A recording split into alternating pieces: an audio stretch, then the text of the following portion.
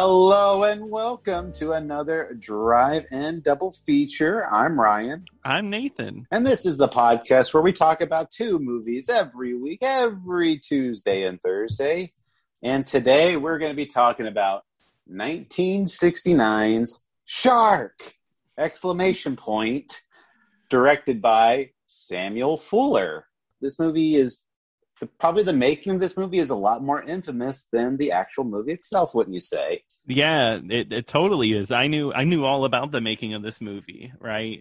But I knew nothing about the plot. I couldn't tell you. It wasn't until I looked it up recently. I was like, oh, it's a Burt Reynolds movie? I didn't even know that. Yeah. So before we get into it, Nathan, besides Jaws, because that's everyone's favorite shark movie, what is some of your favorite shark movies or underwater menace type of movies? I'm gonna be. I guess I haven't seen a lot of shark movies, but the one that I always go to that's not Jaws is Deep Blue Sea, which I don't think is necessarily a good movie, but it's like what you'd want out of like a cheesy shark B movie, right? It's got action. Mm-hmm. It's got Samuel Jackson being eaten by a shark. You know, it's a good time. Are you a shark movie expert by any means? Not really, no. Oh, okay. I do like Jaws. But besides Jaws, this is not really a shark movie, perhaps, but this is another underwater menace type of movie. Is the movie Alligator? Okay, nice. The one with Robert Forster in it, where it's just somebody flushed an alligator down the toilet, and now it's terrorizing a city. So, classic. That seems like perfect for the show. I'm definitely planning on doing that at some point. We talked a lot about Shark Tale outside of the show. I don't know why you didn't bring that up. Classic film. Yeah, Martin Scorsese. I'm not really a big fan of his directing movies, but him as an actor, I love it. Oh yeah, that's Martin at his best. Am I right? Absolutely. Mm-hmm. Robert De Niro, Jack Black, Will Smith, Angelina Jolie, Renee Zellweger, star-studded cast. I forgot all about that. And then Christina Aguilera also sings the theme song, does a cover of the song Car Wash, but it's underwater, so whatever. Yeah, what they washed whales, right? That's what it was? Yeah. Yeah. Wow, what a movie. What a movie, but we're getting a little sidetracked here, Nathan. Just a little. Sorry I had to bring up the best DreamWorks movie here on the podcast. Yes. Yeah. We've been talking about shark movies, but this is not really much of a shark movie.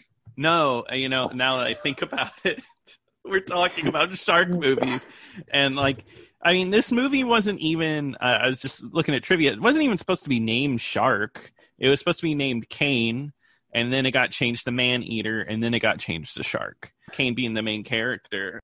Because it's not really a shark movie. It's based off of a novel series, I think I read, right? Yeah. Because Kane is supposed to be like this literary character, like gun runner type. So he gets involved with these treasure hunters in this movie, and they kind of do like this back and forth, like backstabbing. Like they try to get the upper hand over each other. As we said at the beginning of this podcast, this movie is a lot more infamous for the behind the scenes. And the big story behind this is that during one of the underwater scenes, one of the stunt divers named Jose Marco was mauled by a shark and just died, and they captured it on film and decided to use his death footage in the movie. Yeah, it's right there in the movie, cut into it. Huge publicity thing. Even on the poster, it has the Life magazine article about this guy dying. At the top, I have a realistic film became too real, and has a snippet from it. The thing is it works, because the reason I even brought it up recently, and probably because you picked it, was, oh wow, somebody died and they put it in a movie. That's just interesting. Yeah. It really is. Just the thought that one of his family members could just go watch his death anytime. It's right there on screen. You go pop the DVD in, and I can just see one of my loved family members just die on screen. Yeah, and it's distributed. Somebody could pick it up on DVD and watch it from the comfort of their couch. And to be honest, this is probably the only thing this movie really has going for it anyway. They were really lucky that they got that to promote this movie. Because at least personally on my end, I thought this movie was a little bit of a snore. It was a bit of a bore fest. It's very boring. I really wanted to like it. Same. Because, I am actually a Burt Reynolds fan. I've watched a lot of his movies from the 70s and the 80s during his peak.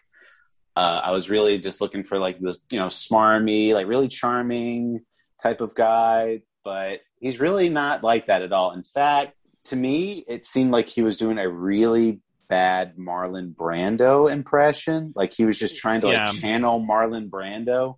I kind of got that feeling too, which is interesting because he had like the handkerchief and like just the way he was acting. It definitely was going on Marlon Brando and would have fit perfect with the time with the 1969 release for him to really go off of that. I guess he hadn't found his own yet, like really what his personality was on film. Not to say I think that character had a chance to be cool. I really do. And I don't necessarily think that it's too awful, but it definitely, like, seeing Burt Reynolds, you expect some level of personality and you just really don't get that fully out of this character. No, I didn't really get a sense of what his personality is. I mean, you kind of get the impression that he's this con artist type. He's a gun runner. At the beginning of the movie, the police capture him because they notice he's smuggling in weapons, and he's kind of the guy that wants to get that quick buck or just what's the next big score type of thing. And he runs into these people posing as like marine biologists, sort of, that want to go, but really in actuality they're treasure hunters, and so they wanted try to use Kane to help them go underwater and cut open through this ship and take all the riches inside. And here's one of the things I want to talk about this movie, because I think this movie is really interesting, is this movie feels really old school, is the way I would put it. For 1969, this movie felt much older. It felt like something out of like the 50s. It reminded me a lot of Wages of Fear, a classic 40s film, kind of like the same deal, I think, of like some like down and out people really trying to get that big score, kind of stuck in a situation in a foreign country, because this is set in Sudan. It's set in Sudan, but it's filmed in Mexico, and it looks just like Mexico. Yes, it does. Yeah. Yeah, it definitely, they definitely did not cover that up at all. No, and they try to be really cute with it too, and every character but Burt Reynolds has like a little fez hat on too. It seems like, to really put it all together. Definitely brown face going on in this one. Yeah. Mm-hmm. He meets a little boy. They befriends who's named clearly who's clearly a little Mexican boy, and who likes to smoke too. And the kid really wants Burt Reynolds cigarettes, and he's like, "Nah, kid, this will stunt your growth." Yeah, there's like another character that's a drunk in this movie that tries to make a deal with the little kid, and he tries to make that deal, and the kid's like, "I want a Cuban cigar." That's what he wants out of the deal. Yeah, I mean, going back to what you said before, it does feel like one of those really old school type of movies, but. This movie, I think the biggest issue I have with it is that there is a ton of padding to this movie. Just scenes that just go on way too long, or just scenes where they're not really doing anything particular, and it's nothing like that exciting. Like there's a scene, so there's a scene where the little boy gets hurt, so they get the doctor to perform surgery on the boy. And it felt like I was watching a surgery, like an unedited surgery, because it's just he's working on this kid for felt like 10 minutes straight. No, and I feel that. No, this movie, I feel bad saying this, but there were times I definitely tuned out. Like scenes were going on, and I just like you get your eyes glaze over a little, and then the scene's over. It's like, oh wow, okay, I guess we're on to the next thing. Yeah, and and it's not like these people had really exciting personalities either. It wasn't exciting dialogue because we don't need, you and I, we don't need a movie to be constantly in your face and giving us exciting scenes. No. I mean, if you're showing me something interesting with dialogue, characters, that sort of thing, I'm more than happy to take that. But I don't feel like we got any of those things. No, because like I think they wanted to build an interesting set of characters with our treasure hunters, being like romantic with each other, but both of them just felt really stale to me. I never was really invested in them. I don't know what they were going for. It is just very messy, their whole character arc and everything. Yeah, I didn't really care at any point, and I just like you, I tuned out a lot as well. I will say I did my interest was kind of peaking towards the end when it was they were back because they go down underwater and they finally get the treasure and then the sharks attack, but that scene even goes on really long and it's not very exciting either. But when he does surface, she betrays him. The police officer on the ship betrays both of them. Then she betrays him again. Yeah. And then at the end, he really did get the upper hand because he let the boat start sinking. And so as she's driving away, the audience knows it's like, oh, she's going to sink later, just out in the middle of the ocean and die. Yeah. See, I like that because it was just so bizarre, like the double cross on the double cross on the double cross. It was that I thought was pretty cool. It just wasn't because some of the movies we cover on here are slow burn, right? We slow burn, but with a solid and great ending. I maybe didn't find that ending exciting enough to really warrant how much time it took to get there. No, and even those slow burn movies, there's at least something to kind of whet your appetite all the way up to that point. But I don't really, like I said, I don't really feel like we got that at any point. No. I guess positives, there is constantly music playing throughout this movie, and it's pretty great. It's like a really jazzy soundtrack, a lot of sax. That was nice. I enjoyed that. It's not bad, and it's not. I don't feel like the movie was terrible at any points. It just was very bland. That's almost worse than being terrible. Yeah, exactly. I wouldn't put it at the bottom of the list, but of our episodes that we've done. But it's going to be one that maybe, let's say 30 episodes later, because we are on episode 30, really exciting. But let's say when we hit episode 60 and you tell me, oh, remember when we did Shark? I might be like, what? We did Jaws at some point? I don't know. For a movie with an exclamation point in its title, I don't think that exclamation point is very warranted. Maybe a period, but definitely not an exclamation point. Or maybe a shark ...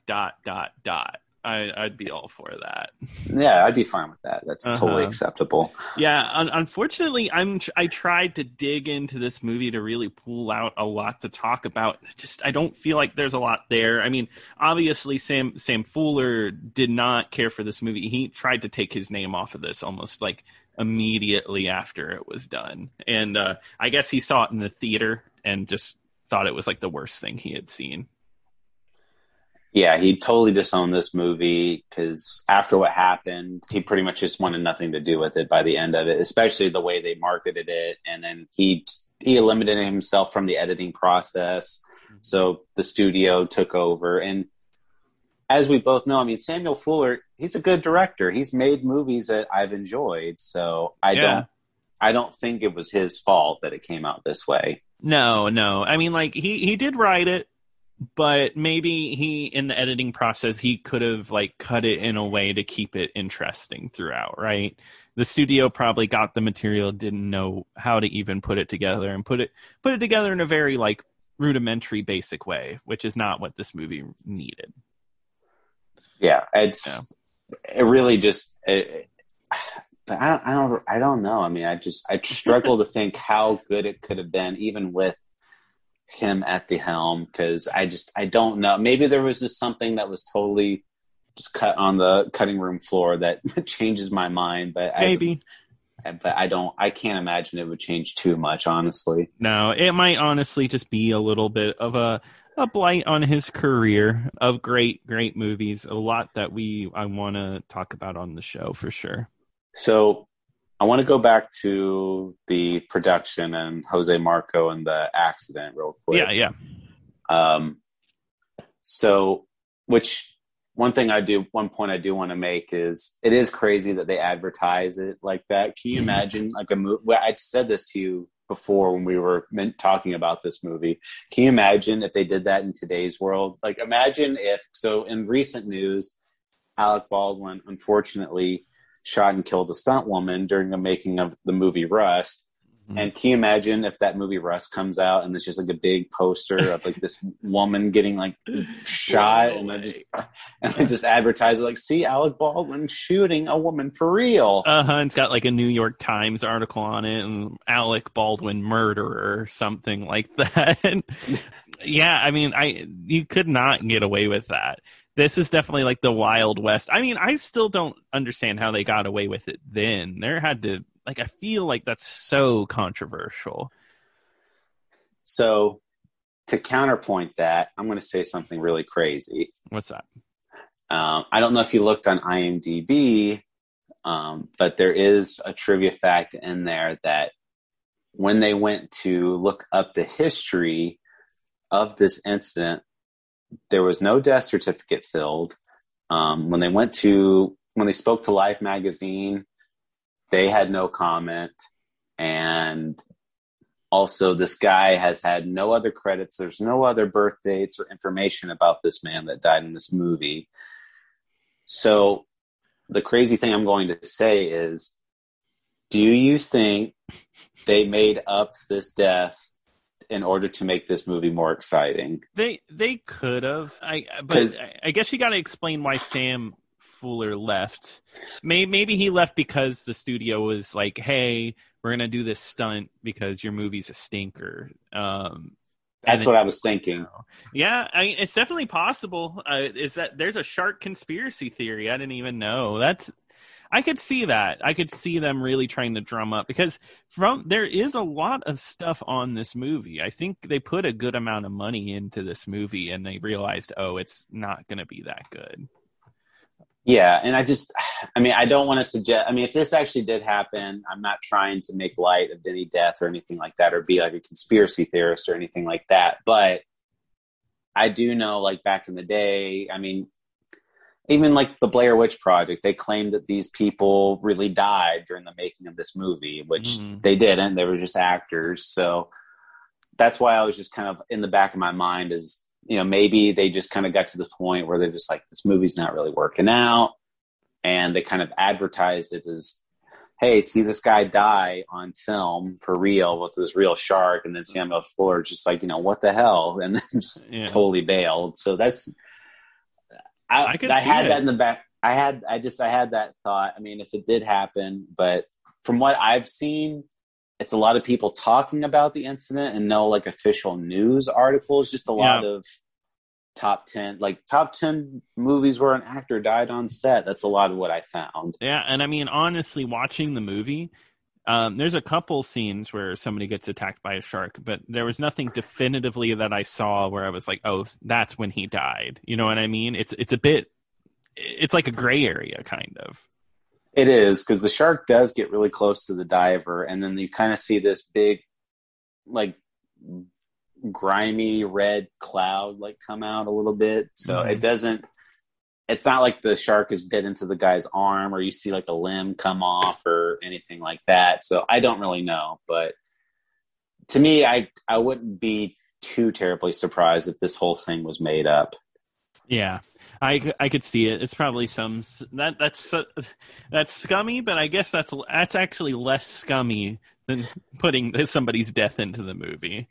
Yeah, that's true. I would much rather have them made up a fake death than them actually like, here's a guy dying in this movie and we're going to use it to our advantage. Because they reuse that too at the beginning of the movie. Mm-hmm. The movie starts with the guy being mauled to death. And then they reuse that same shot when one of the other characters gets attacked by the shark. And they're obviously trying to promote that. Like, as soon as the movie started and I saw that footage, I was like, oh my God, they're really starting the movie like this. The people could go to the movie theater, see that one scene and be like, all right, I'm out. Bye. I saw what I came here for. Yeah, well, I was like, at least tease it. Maybe have it at the end of the movie or whatever. But yeah, because, okay, so the only thing that plays into that theory a little bit for me is that the movie starts with the mauling, and then the characters start talking about like, oh, our partner died. He was eaten by a shark. So it's a little convenient, in my opinion, that the one scene where they're talking about a guy getting eaten by a shark, and they actually happen to actually have a real shark attack. Mm-hmm.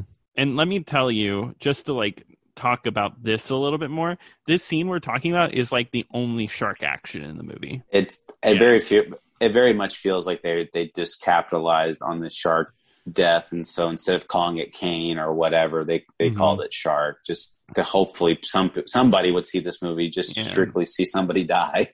But at the end of the day, I don't think it even worked on a level, because this movie is not really remembered. It's remembered a little bit more because of what happened. I don't think if it was Kane, I don't think anyone would care, but it still is a kind of obscure movie.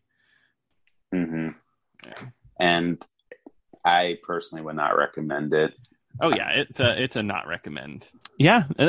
Yeah, this is probably another movie that we kind of trashed, but it's definitely just bland. But as usual, I'm happy that we saw it, and I'm happy we could tell you guys that you don't have to see it. So, and we'll hopefully be diving in and doing a much more entertaining shark movie in the future. Oh yeah, there's so many. We might even do a killer whale movie. Who knows?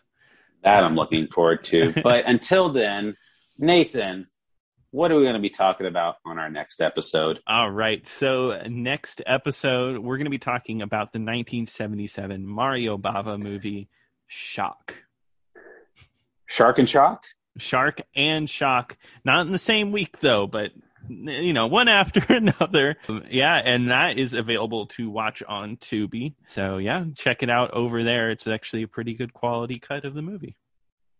Well, if you know anybody that was attacked by a shark, or you want to talk about the movie Shark, please email us at drive-in-feature-podcast@gmail.com. Or if you just want to let us know your feelings, general recommendations, movies you feel like we could talk about. We're always taking recommendations. We might even do one here pretty soon. But until then, until next time. See you next time.